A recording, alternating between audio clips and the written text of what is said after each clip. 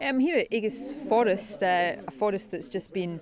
bought into community ownership. It's part of what we're trying to do to get 1,000,000 acres of land into community ownership by 2020, and this community over the years to come will be able to transform this forest, make it more accessible to the local community and open it up to lots of different things. And so it's a fantastic example of land reform in action. Well, it's really good to hear from the community about the many benefits they hope to gain from taking ownership of the forests here, and that ranges from promoting environmental education. It ranges from encouraging more people to come into the countryside and use the forest for leisure purposes, for their health and well-being, and to promote biodiversity at the same time, because of course by regenerating the forest it's great for the environment. I think it's really important to